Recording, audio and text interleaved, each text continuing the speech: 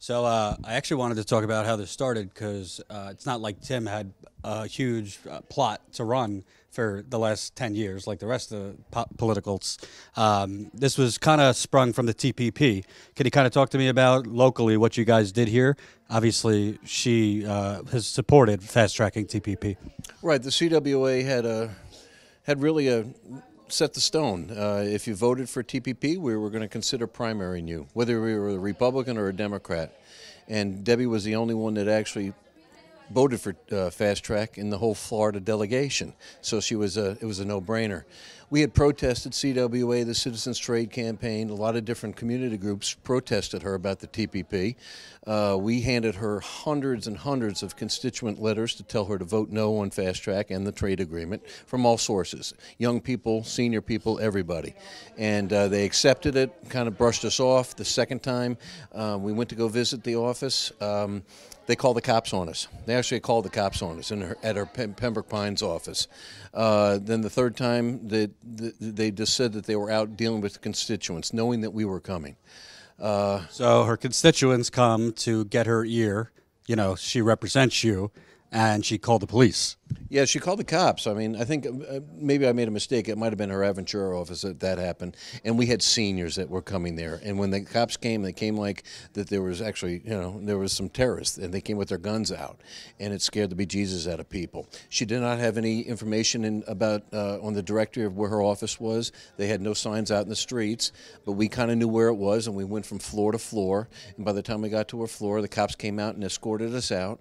There was probably 5 or 6 cop cars coming. And we were told never to come back again. Were you guys doing anything other than protesting? We weren't even protesting. We were handing constituent letters to her about voting no on fast track and the TPP. Our constitutional right, for goodness sakes. And then finally, she dismissed us, and we met privately, me and her, and she talked about she had never been protested in her years of office. And I told her, well, you voted wrong on the fast track and the TPP. She told me that she was contemplating the TPP and explained her knowledge of the TPP, and quite frankly, I knew more about the TPP than she did. And at the end of the conversation, she said, let me just tell you something, I don't get protested, you better back off. And me, the CTC, the CWA, and other community groups, we did what the right thing was. We protested her twice. We met Tim Canova during one of the protests, who was a constituent, was unhappy because she was unreceptive to meeting with him. He's a scholar. He understands trade. He understands public finance. And we talked about, we need to find somebody to run against her. We need a primary here with a good candidate. Unbeknownst to me, he was a constituent. The more we got to know him, and other people said, you know what, Tim, you should run. And he thought about it, and I'm sure he talked to his family and friends, and I think I was one of them. And he said, you know what, I'm going to give it a go because, the TPP is so destructive to working families. We have an unreceptive member of Congress, and I think I can make a positive change. And the rest is history. Because I've been out, you were canvassing, so you're a colorful guy. With Debbie Wasserman Schultz, what vibe did you get when she said, I've never been protested? Because I get the impression that she, is a little highbrow in some areas where she was insulted. That's, a union person would go against her and protest. I've known her for many, many years, and I'll be honest with you, I thought she was a friend. She knew where she came from. She knew how important the middle class was to this country. And I think as her years went by, she got corrupted.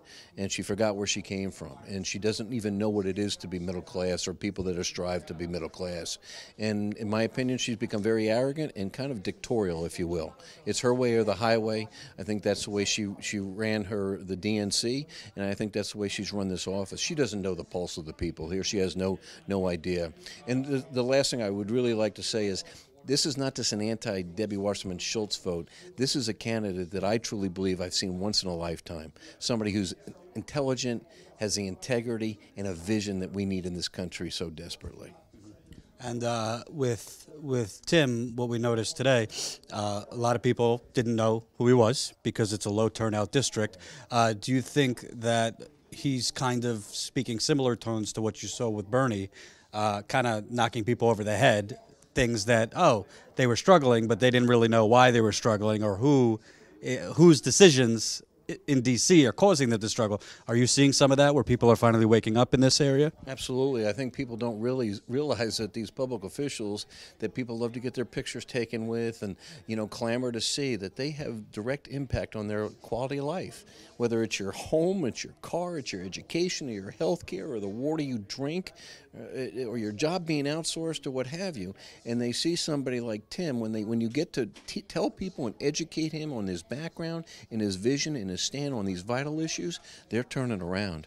And lastly, because I want to get this going viral, can you confirm or deny that your name is actually Fucking Fred Frost? I'm Fucking Fred Frost. I was told that from my successor at the AFL, who was at a table at a labor banquet, that the congressman referred to me as that in front of other members of Congress, and I'm proud to hold that label. And you got that label because they're not exactly inviting you for tea and cake, Congress. I like to talk truth to power, have all my life, and will continue to do so as long as I'm a breathing individual. Fucking Fred Frost. Thank you, sir. Thank you, sir. Wonderful.